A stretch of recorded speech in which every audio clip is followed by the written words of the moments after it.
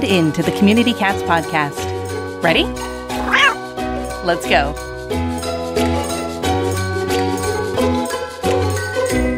Welcome to the Community Cats Podcast. I'm your host, Stacy LeBaron. I've been involved helping homeless cats for over 20 years with the Merrimack River Feline Rescue Society. The goal of this podcast is to expose you to amazing people who are improving the lives of cats. I hope these interviews will help you learn how to turn your passion for cats into action. And I am so excited that today we have an incredible guest from Fresno, and her name is Brandi Sherman, and she is with Fresno TNR, which is run by a handful of volunteers dedicated to filling every possible spay and neuter appointment that they are given, working with other rescues to rehome cats or kittens that are friendly but dropped off in colonies. With a full-time job in the medical field, Brandy spends all of her free time invested in making community cats safe and sterile. Fresno TNR's purpose is to alleviate suffering in the feral cat population by means of education and TNR. Their intent is to be available when possible to assist individuals and businesses with sterilization for community and domestic cats. Brandy, I'd like to welcome you to the show. Thank you very much. Before we jump into all this great information and finding out more about what's going on with Fresno TNR, how did you become so passionate about cats? Well, I grew up as a country girl and we had many cats around our house. Having kittens left and right, I really don't know. None of them ever really lived their life out. So as a child, I kind of understood that there was something a little bit wrong with that. And as an adult, I decided that I wanted to be a vet tech. But that's pretty much where it came from, was the suffering that I saw as a child and the cats that we had around our home. Many of us have these aha moments. I had a situation where I went up and looked at some cats. I was told, there were a few cats behind a bar that I really should do something with them. Something needed to be done with those few cats behind the bar. And so I'm like, okay, I trundle up there thinking, oh, few? Doesn't a few mean like 3? And it was actually like 35 kittens living in this dumpster with like twice as much broken glass as the number of kittens that were there all around the dumpster. And all the kittens had goopy eyes and many of them shut, closed. And there were all these adult cats looking at me from the woods because they had run away when I came up. And I'm looking in the woods behind the apartment complex. I'm looking at the bar. I'm looking at the dumpster. I'm looking at the kittens. I'm looking at the glass. And I'm going, yeah, this is not a picture I want to ever see again. And I don't think anyone else would want to see this picture. So it sounds like you had a bit of that kind of a moment too. Yes, it was devastating as a child. But, what do you know when you're a kid? It just didn't seem right. Right. Yeah, definitely. Talking about being a kid, you have experience in the medical field. Tell me about how and when you started Fresno TNR, or were you involved in the animal welfare space or the community cat space before you started this group? As a teenager, after graduating high school, we had caught a few cats on our patio and fixed them. And then going out into the real world, I decided that I wanted to be a veterinary technician. So I did go to school for that and ended up working at the California Feline Foundation at the time. I had a great opportunity there. It was pretty eye-opening to the rescue community. So I started fostering, of course, where we all start fostering, bottle babies mostly. And then once in a while, something would come along and I would do something. You get married, you get sidetracked, you take in a few and you foster those. But once I got divorced, I felt like I needed to do more with my life. So I jumped in the deep end, did some rescuing with a group called Cats by the Tracks. From there, I could tell that there was just not enough out there for the community cat, the feral cats. It was more just trying to rescue what was already out there. What were we doing to stop this? We weren't doing anything. We were trying to rescue our way out, which is never going to happen. So with somebody else, we started a group. That didn't pan out so well. So I decided to go on my own with one of the guys that we had been working with. In November 2022, we decided to do Fresno TNR. So for the past year, we've been running our own rescue. I understand Fresno TNR. It says you're supportive of TNR and that is your focus. What are the goals of the organization? How do you achieve those goals? And is it solely focused just on Trap-Neuter-Return? Or are there other components? We are solely based on spay and neuter.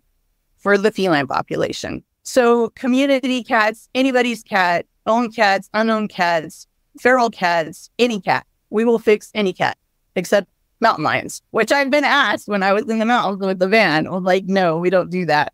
That's wildlife. But yes, that's our main goal, is to spay and neuter. So we're trying to start at the beginning and end it there. Our goal is to eventually get to a time where we don't see the sick and dying and uncared for, unowned cats out in the streets anymore, hopefully. So I love to say my definition of a community cat, as you say, can be owned, can be unowned, but 4 paws on the ground is a community cat. And if there is a cat out there with 4 paws on the ground that's not spayed or neutered, we're going to spay and neuter that cat. Or sometimes 3. 3 paws. We have a 3 Harold. I love him. Yeah. And lots of cauliflower ears and all that fun stuff too. So we love our community cats, but I'm wondering, do you believe that there is a way to reduce our community cat population? I certainly 100% do. If we work as a community, we can get there. We really can. It's going to take some time and a lot of effort. And everybody's going to have to be involved to help get to that point. But yes, we can get there. So what are the strategies that you use to reduce cat overpopulation? Are you targeting your efforts? Are you strictly doing owned cats in some places, doing TNR only in other places? Do you have a specific strategy, or are you just saying Fresno is our target area and we're just going to go crazy? Actually, Fresno is where we live, not necessarily our target area. Like I say, anybody that's willing to drive, even if you're from another state, we will help you. If you drive the animals, the cats here to us in Fresno, we will get those cats fixed for you. We don't really have a target. So right now, because I feel like it's such a mess here, we're just trying to reach out to everybody that's willing to help a cat. And we're willing to fix that cat. As a group, Chris, Gilbert, Sydney, Kathy, and Savannah and I, we do targeted areas when we see something that we really feel like that needs to be done right now. We kind of halt the appointments that we give people and we work on that area. Like we did this Monday, there was 3 or 4 different locations, 1 or 2 cats or 9 cats that we had. We ended up in a parking lot that had over 20 cats, and that was new to us. Not a new situation, but that colony was new to us. So we're going to have to come up with a plan. So yeah, as a group, we will work on certain locations that are those feral colonies that nobody's caring for. Most people are willing to work on their colony, which we will work with them and do 1 or 2 or 10 when we can. But we also work on ourselves. We work on those cats out there that have nobody taking care of them. Mm-hmm. Right. And how are you getting these surgeries funded? The surgeries are funded. We started with Dogwood Animal Rescue Project, and they reached out to me. Charlotte had reached out to me and asked me if I wanted to help here. They knew that Fresno was a target area, essentially. We like to call it the armpit. And she had asked if I was willing to help them spay and neuter dogs and cats funded by Dogwood. I was totally up for this. This was probably 4 or 5 years ago. It just kind of avalanched into this, can we do TNR? And then I branched off and started doing only cats with that. And then they had another gal do the dog stuff. But that's kind of where it started. And that's kind of where we are right now. It just ballooned. And have you been impacted by the veterinary shortage at all and having challenges in finding appointments for spay neuter? It was difficult in the beginning. I don't know if people really realized what our vision was. So in the beginning, we had a few people on board. Valley Animal Center was one of them. I had worked with those gals 10 years ago. I had a connection with them. SPCA, Central California SPCA, we connected with them. They were giving us some spots, like a few here and there. And then when they started to see what we were doing, it was like, okay, we can give you 20 to 30 spots a day. Then it turned into this, hey, anytime you guys have last minute appointments, people don't show, let us know and we'll fill them. So that was kind of hard to get a grasp on, like, how do we contact all these people at one time to say, hey, we have these appointments, just run down here within the next hour and we'll get you in. But we did with our Facebook page. We have a group chat where we just go in and we say, hey, look, we have appointments for this many cats. We need boys or girls. Meet us down here within an hour. And these people jump on and they show up and we fill those spots. So The veterinarians are super grateful because, of course, when you're not working, you're not making any money. So with that, we're able to fill those spots and help them out. And in turn, they realized what we were doing, what we were trying to accomplish. So they worked with us and allowed us a little more time to bring animals in. But anybody that didn't show up for their appointments, well, I was celebrating it, but at the same time, not understanding why somebody would just not show up for their appointments. But, I guess life happens. Yeah. So don't have to share specifics, but in general, your average price for the surgeries, does it range in the 0 to 50 range, 50 to 100, 100 to 150, or over 150 per cat? It's about $60 a cat. That's fair. Yeah. So they'll do the spay, neuter, and a rabies vaccine. And then on our own dime, we pay for the FVRCP and everybody gets vaccinated. And are you microchipping, or you're definitely ear tipping anybody who's going back outside, but are you doing any microchipping or no at this time?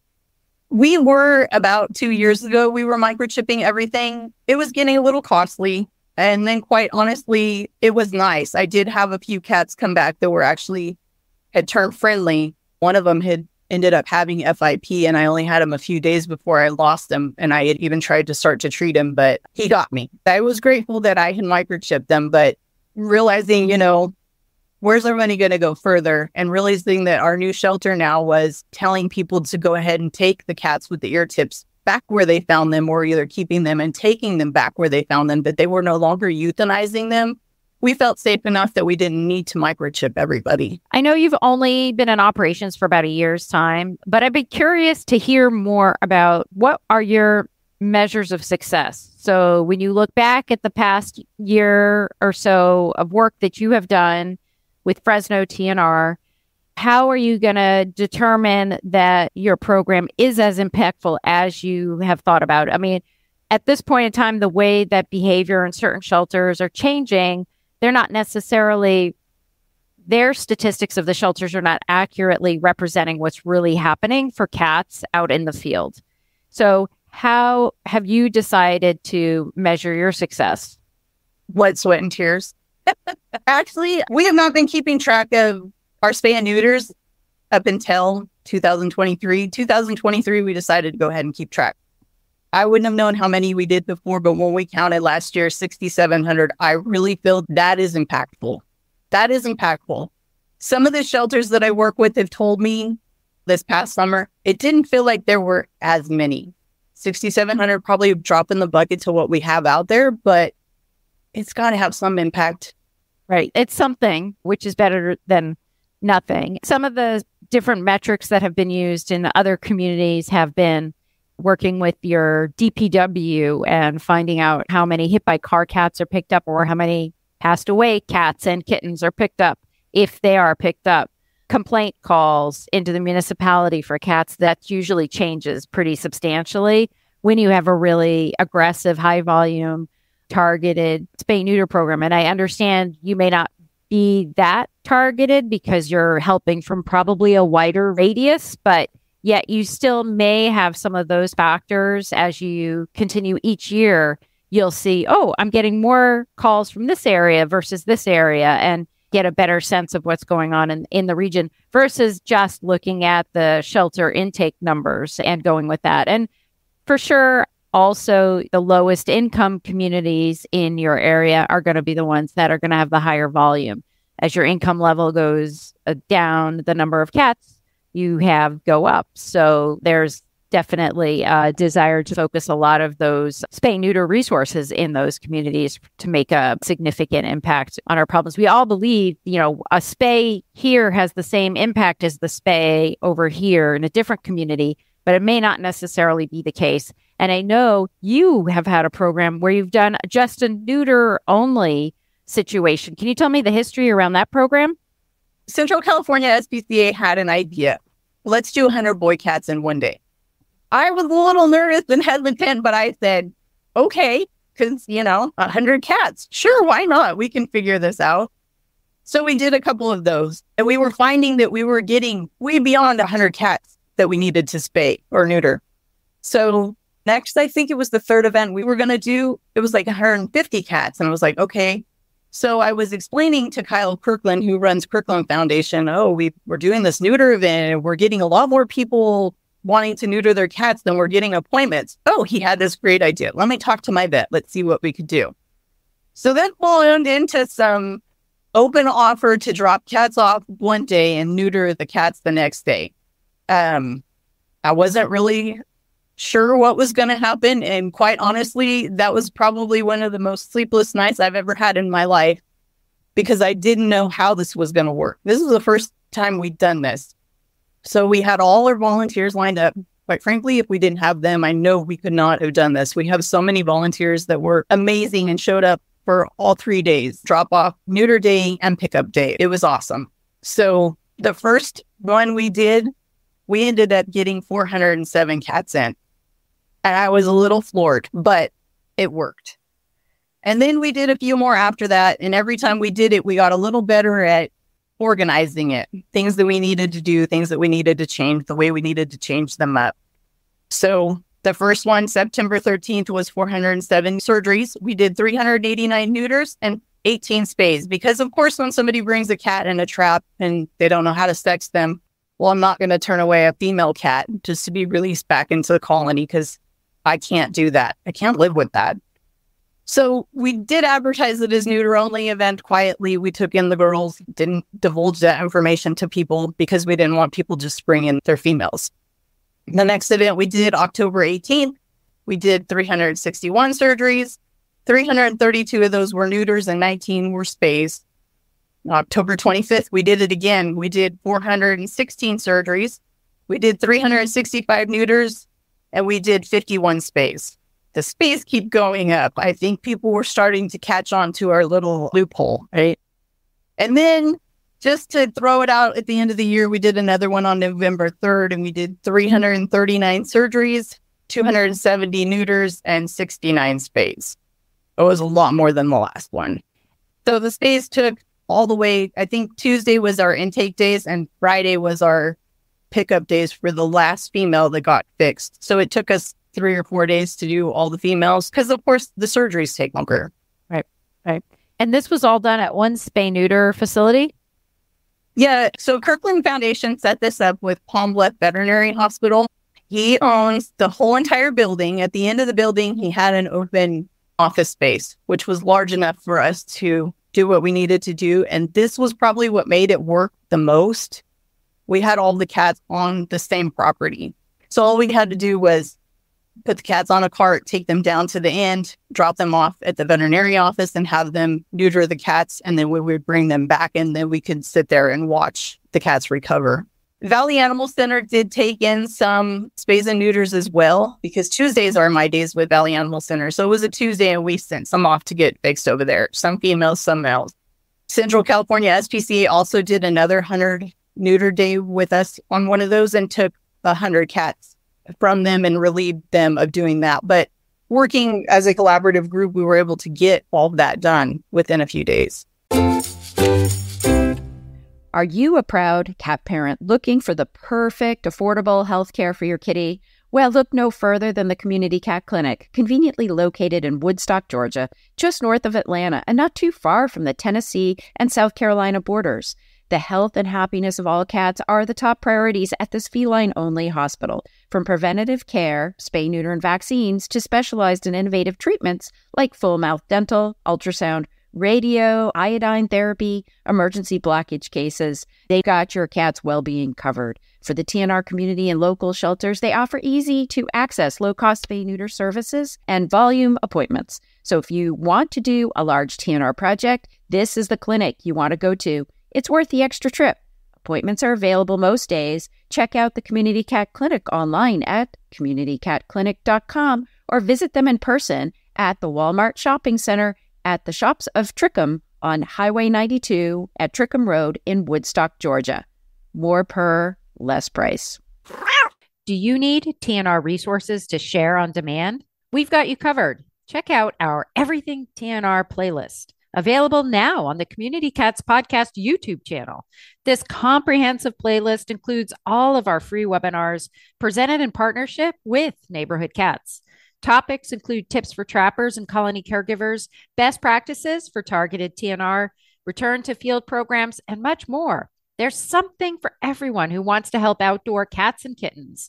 Free to stream anytime. Just visit www.communitycats.com/TNR-playlist. Want an easy grant opportunity for your animal organization? Maddie's Fund is giving away a $3,000 grant each month to one lucky Maddie's Pet Forum member. You'll automatically be entered to win each month when you start a new discussion, reply to a new post, or upload a new library resource. Learn more at forum.maddiesfund.org today. I'm assuming that this is like batch work at its finest, right? I would assume that even though it was hard and going through this process each time got easier because you knew what to expect, you knew how to plan it out, you know how many people you needed for here and how many people you needed for there, and that if you didn't do these events, you would never have reached the numbers that you did in 2023. Absolutely. And how did the veterinary practices feel about it? Was it energizing to them? I think it was. Palm Bluff Veterinary Hospital is a private veterinary hospital. They're not a low-cost spay and neuter. I think the techs felt overwhelmed as we did that first time, but they got into it. It was a party at the end of the day. Everybody was excited and everybody kept asking numbers. How many have we done? How many do we have left? How many girls are left? It was kind of funny, you know. The veterinarian came down and was going through there and looking, how many do we have left? And he's like, are we almost done? He was excited, very excited about it, as well as the other two vets that work in that office. But there was one, Dr. Giuseppe, that was absolutely going through there, taking pictures and excited about the work that he was doing. I think it's an absolutely fantastic idea. And you had some owned cats as well as some TNR cats. So there were some cats in carriers and some cats in traps, or was everybody in a trap? Everybody, it was a mix. We had, I believe, a couple of hairless cats show up, the Sphinx. We had a couple of Persians show up. It was kind of interesting to me because it was like, why the purebreds? Why? But I'm not going to turn anybody down. No judgment. But yeah, it was a mix of both. I think that first event was mostly TNR cats. And if there were other organizations that might be interested in modeling this, would you be willing to be a resource? Absolutely. We wrote up a protocol book just so we could get through this. And every time we did an event, we would change something and make it better. So I think we've fine-tuned it to a point where we don't need to change anything anymore. We've got this. We know what we're doing. We would be able to go to another group and maybe slide them through their first event and show them how we did it, what we did to perfect what we were doing. Mm-hmm. Yeah. I almost think, too, there's this concept of batch work. There's also front loading, where if you want to be impactful in your community, you really need to do a big volume in the beginning. Because if you just do, you know, if you've got a colony of 10 cats or 20 cats and you only do 2 or 3, and then next month you're going to do 2 or 3, and the next month, it's really hard to get ahead of the game. And so you do need to do some of this front loading where you need to 50% of the colony. I mean, ideally, it'd be great if you did them all at the same time. But if you can't, for whatever reason, try to do a substantial percentage, because you're just going to be swimming against the tide if you aren't doing that. So this provides a great opportunity that also getting all of those Adams, I call them Adam and Eve, and we all want to get Adam neutered, or Adam ends up going outside and finding Eve. So I think that this is an incredible program, and something very similar I convinced an organization in Massachusetts to do this back in 2008, and they spent the month of February just offering $5 neuters for the whole month, or as much capacity as their vets could take on, because in Massachusetts, February is a pretty quiet month from an adoption side of things. So they did neuters for the public for $5 from their target areas, though. They did specific communities that were their higher intake communities, and offered that as a benefit to fill in those slots in February to make sure that everybody was at capacity. And that spring, they saw a significant action in the number of kittens that came into their facility after doing that program. So there's a lot of different ways I think that you could approach this. Over time, as you say, each program will get tweaked based on the needs of the community, based on the resources that are available. Are there any reason why you would think an organization would not want to do something like this? They're dog lovers. I like to say that even people that hate cats, I'm doing you a favor as well. I'm making it so there aren't so many. So you shouldn't be able to hate this from either side. I agree with you. Yeah. It can work. 100%. Yeah. There's bird lovers, there's dog lovers, there's all of those. And honestly, spaying and neutering is a benefit to all. And working with your community and your resources. So you were talking about private veterinarians and really just trying to collaborate with them in a way that works for their business. So for their business, I would think it would make sense for them to want to do these kinds of events because it's like one and done. It's there. It's a very beginning, middle, and end, right? We know this is going to happen. We know this is the money we're going to get. This is what we do. And we're contributing to the community. There's good PR behind it. But it's not like they're dealing with dribbles here, dribbles there. So I think there's great opportunity, especially for veterinarians that might want to be getting more involved in the animal welfare space, but they've been a little bit shy about it. And then they can say, okay, well, this would be my contribution. So it might open the door because I think we do need to have more private practice veterinarians involved with Trap-Neuter-Return. I think private practice, I honestly don't know if they know that the problem is out there like it is. I know all the low cost spay neuters, they know, but private practices are like, is it really a problem? Because I know with Palmluck, that was kind of their thing. And they're like, are we almost done? And I'm like, not even close. Not even close. Yeah, for sure. Hey, Brandy, if folks are interested in finding out more about Fresno TNR, how would they do that? They can follow us on Facebook or Instagram, Fresno TNR, or they can email us at info@fresnotnr.org. Super. And is there anything else you'd like to share with our listeners today? Yes. Spay and neuter your cats and vaccinate them. That's important too. Spay, neuter, and vaccinate your cat. It's very, very important. If you are an organization that feels like they don't have access to veterinary care, what tips would you give them being a veterinary technician yourself? What tips would you give them in approaching a practice that they've never worked with before?